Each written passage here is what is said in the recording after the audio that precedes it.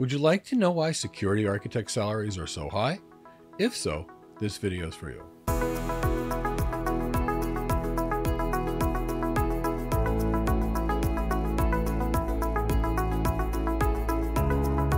In today's video, we're going to talk about security architect salaries. We're going to show you why they are so high, with an average security architect pay of $229,000 per year in the United States. And that's not counting principal security architects or distinguished security architects that could be earning $400,000 or $500,000 per year and move up the ranks into, say, things like a chief information security officer, which is ultimately the chief security architect. So in this video, we're going to talk about why, and we're going to get into the economics of the supply and demand curve for architects. We're going to get into the specialized skills that architects possess, which are not common in almost any other career. And you're going to see why that supply and demand curve favors the architect so much. So the first thing that I want you to see is I'm going to briefly show you a traditional job, one that would have lower pay, and I'm going to show you why. And then I'm going to go into the architect salary. So let's say we have a job like software development. If we look at, say, a given demand, we're going to look at the number of people out there that can do the job. So what I want you to see is where these two intersect is going to be the salary. So if I look at a software developer, what do I know? I know that everybody's been taught to code, learn to code for the last 20 some years. I know almost every university taught people how to code if they were in any tech degree kind of program. And I know so many people out there that know how to code, and no matter where you code, it doesn't matter which part of the world you're in. So there is a huge supply of software developers, and even AI is doing so with the coding. So that's why you see a role like software development may be on the lower end of the pay scale. Now, we're going to go into the security architect skills, and I'm going to separate the skills between, say, tech skills, business skills, executive skills, and you're going to see why it's so rare. And with each time, we're going to go back to our supply and demand curve. So the first thing I want to talk about is the technical skill range of the architect. Now, as architects, we don't touch the technology. We plan the technology, we plan this technology strategy, and that is to provide some protection plan for the organization. So the first thing we have to do from a tech skill perspective is understand that organization's risk, calculate that organization's risk exposure, and then help them develop a mitigation plan to manage risk, to make it impractical for most people to want to hack the organization. So what's going to go into that? Well, we may be using things like network security, which means things like firewalls, access control lists, IDS, IPS system, segmentation, things like VLANs, things like private VLANs, layer 2 access lists, layer 3 access lists, depending upon where we're at, rate limiting, that kind of thing. And you need to know how to use them strategically to improve your security objective, not how to configure them. Now, even finding someone that knows those skills is going to be very rare. But what about application security? That's also part of the security architect's roles. So secure software design, threat modeling, the types of things that need to go into the code reviews from the secure software development practices, things like input validation, those types of things. We need to know what goes into that so we can advise that team as an architect. Now, of course, we need to be able to be very well versed on IAM and when do we use the various IAM strategies, the authentication mechanisms and the strengths and weaknesses of each and the trade-offs of each. And are we implementing single sign-on or cloud access security brokers? Or do we need to use, say, a context-aware IAM versus a role-based access control? What are we doing for privileged account management? What are we doing for customer account management? Are we using a zero trust architecture, and what's going to go into that? So again, that's the IAM piece that goes into architecture. Now, I hope you're realizing most people already don't know these. And now let's think about cryptography. What are we using the cryptography? What kinds? Do we need quantum resistant cryptography? What are we looking for? What is the risk that we're actually dealing with? So then we need to think about the types of cryptography we might need and prevent attacks on the cryptographic system. So we're talking cryptography at rest, cryptography in motion. So lots of things that is going to go into cryptography from us from a perspective.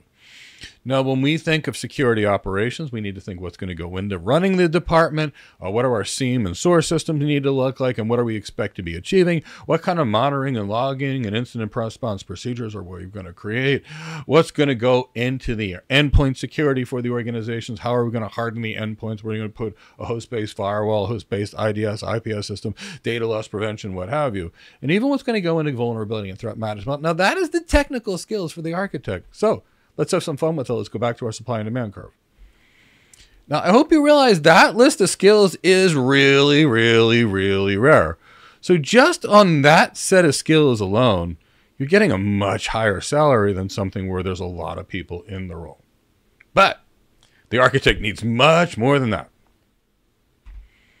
So once you understand you have to have the technical skills in there and knowledge, now you need to understand how to put it together into a strategy.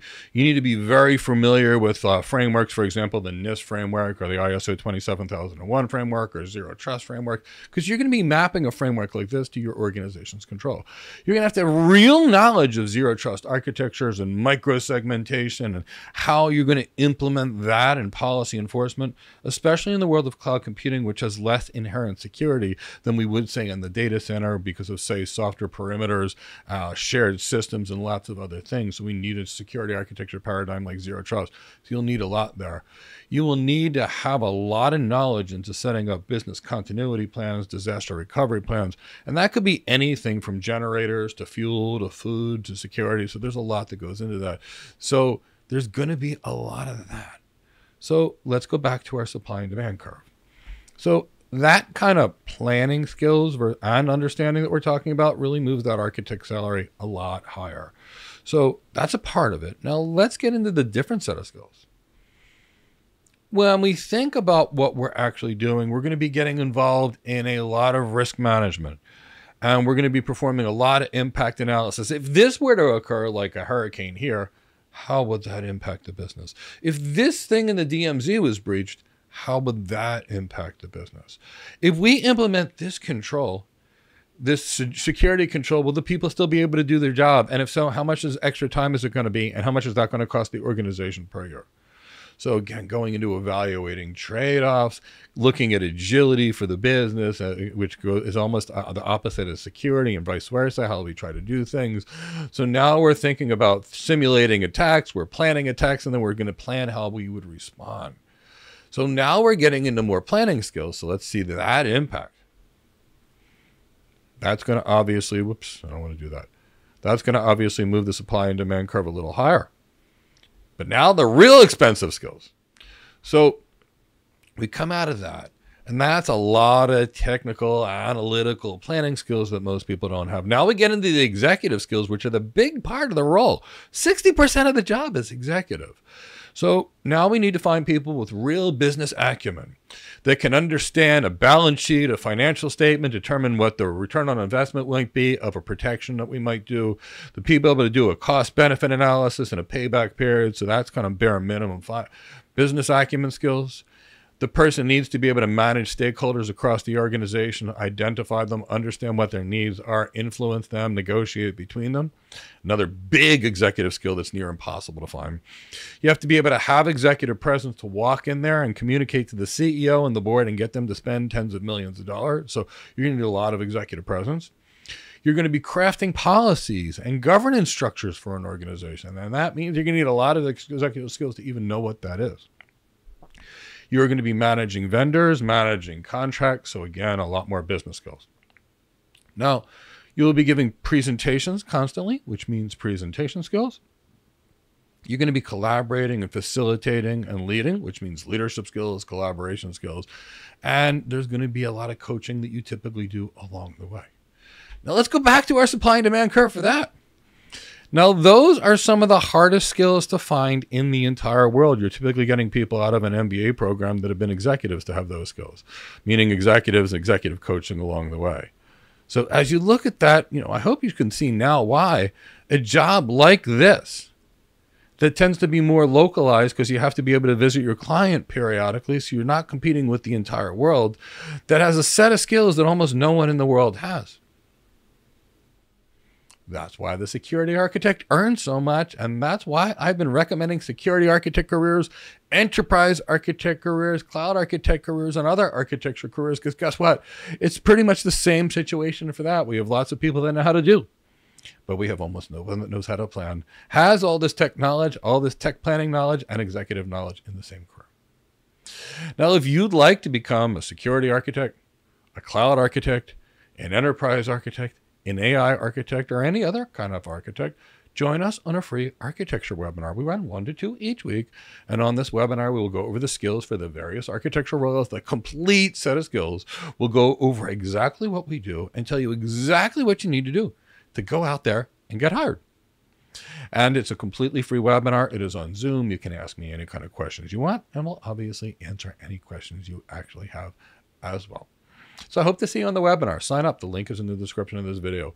When you're in the description of this video, please understand we have a lot of free things to assist you in your IT architecture career. Things like how to win the interview, things like how to become a cloud architect or an AI architect. So maybe sign up for some. They'll be emailed to you, and they're completely free.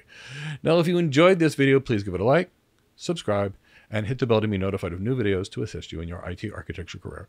This is Mike Gibbs signing off for now, and I hope to see you in another video real soon or a free webinar. Take care.